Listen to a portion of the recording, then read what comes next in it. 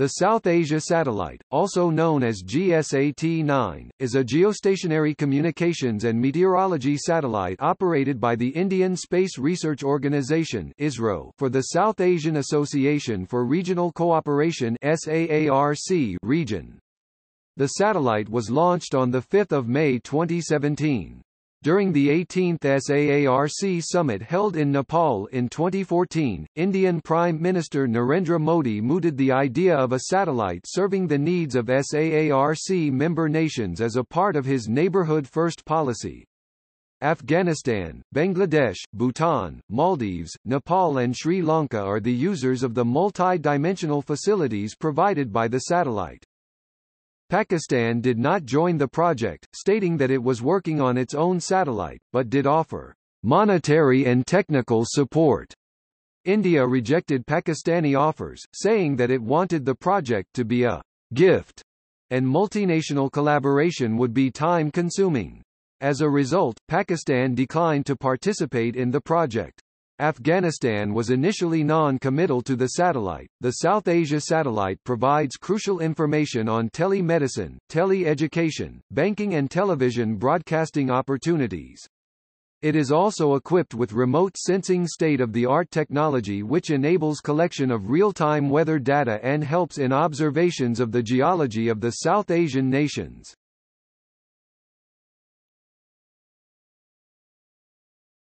Topic: Background.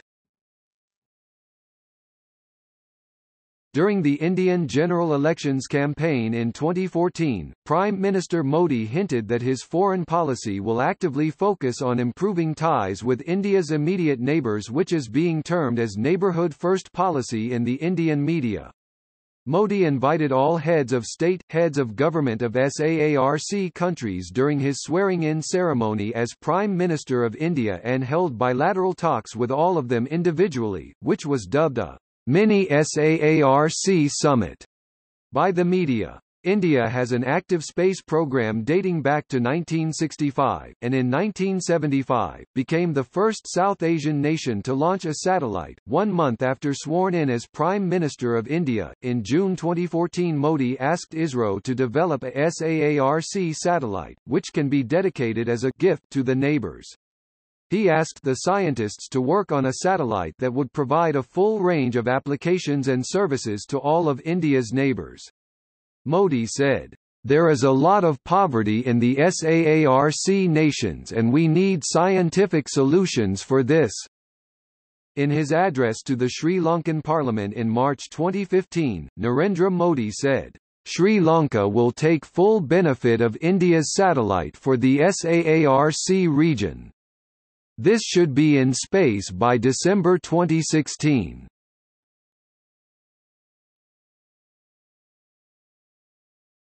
Topic: Response from SAARC nations.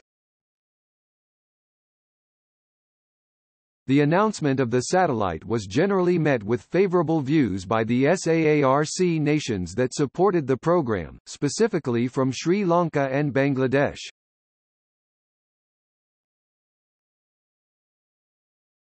Topic: Pakistan. Pakistan maintains its own space program under its Space and Upper Atmosphere Research Commission (SUPARCO), which has launched satellites on Chinese satellite launch vehicles in the past. Pakistan initially declared that it was keen to participate on the project, offering monetary and technical support. However, Pakistan said it did not because India was not willing to develop the project on a collaborative basis. Pakistan also stated it was working on its own satellite under its existing space commitments, thus declined to join the project. The Indian government declined Pakistani offers of technical and monetary help because it wanted the project to be an Indian gift, and did not want to make it into a SAARC project, and that collaborations with Pakistan would have taken some time. Earlier on 27 June 2015, ISRO chairman A.S. Kiran Kumar had announced that India and Pakistan would collaborate on developing the SAARC satellite, with SUPARCO performing technical engineering under ISRO's guidance. During the 70th UN meeting in New York City held on 20 September 2015, officials from India and Pakistan debated over the ownership and control of the satellite. On 2 October 2015, India announced that it had decided to go ahead with building the satellite, without Pakistan's consent. On 23 March 2016, Vikas Swarup, official spokesperson of the Ministry of External Affairs of India, said, "Pakistan has decided to opt out of the satellite project. So it cannot be called a SAARC satellite. It will be a South Asia satellite." There were some reports that Pakistan had security concerns, especially regarding espionage. However, the Pakistani Foreign Ministry said these reports were unfounded.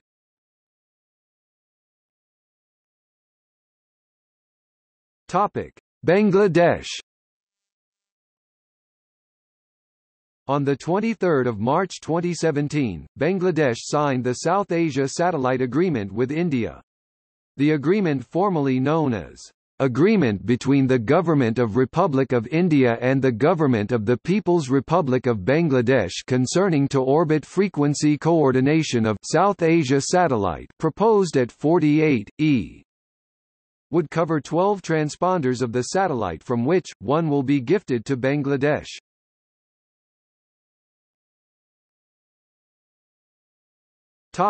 Bhutan.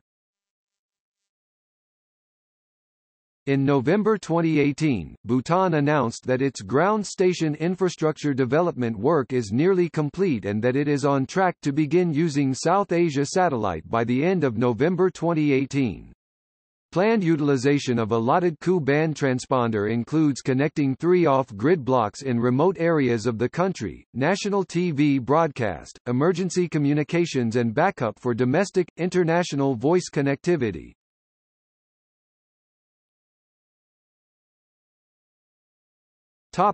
Development. In November 2015, ISRO chairman A.S. Kiran Kumar stated that the satellite could be launched within 18 months of receiving approval from the SAARC member nations. It was proposed to build a satellite for the SAARC region with 12 Ku-band transponders 36 MHz each and launch it with the Indian Geosynchronous Satellite Launch Vehicle GSLV-Mk2. The cost of the satellite was estimated to be about 235 crore rupees, equivalent to 246 crore rupees or $36 million United States dollars in 2018, and the total cost including operational costs and insurance comes to 450 crore rupees, equivalent to 472 crore rupees or $68 million United States dollars in 2018.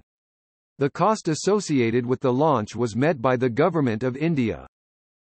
The satellite will enable a full range of applications and services in the areas of telecommunication and broadcasting applications, viz. television, TV, direct-to-home, DTH, very small aperture terminals, VSATs, tele-education, telemedicine and disaster management support. It will provide communication channels for better coordination during disaster management, and will help countries in mapping terrain and natural resources.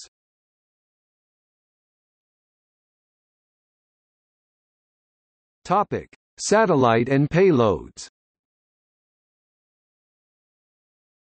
GSAT-9 carries 12 Ku-band transponders. Each participating South Asian country has access to a dedicated transponder for their communications. The standalone satellite has a liftoff mass of about 2,230 kg. GSAT-9 is the first Indian satellite to use electric propulsion, albeit partially.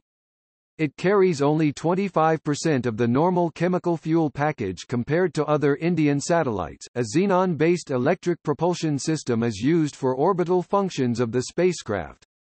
GSAT-20 is expected to be the first fully electric propulsion system-enabled satellite.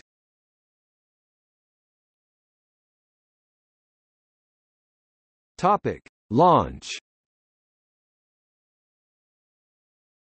The satellite was launched on 5 May 2017 at 11:27 Coordinated Universal Time aboard the GSLV-F-09 rocket from the second launch pad (SLP) of the Satish Dhawan spaceport in Sriharikota, in the southern part of Andhra Pradesh.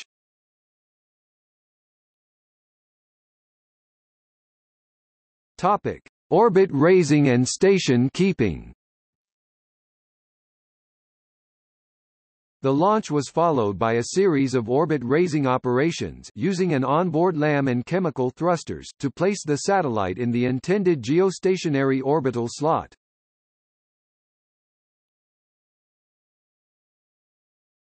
Topic: Reactions. Sri Lankan President Maithripala Sirisena congratulated Modi using satellite technology and claimed that it would help uplift the standards of people.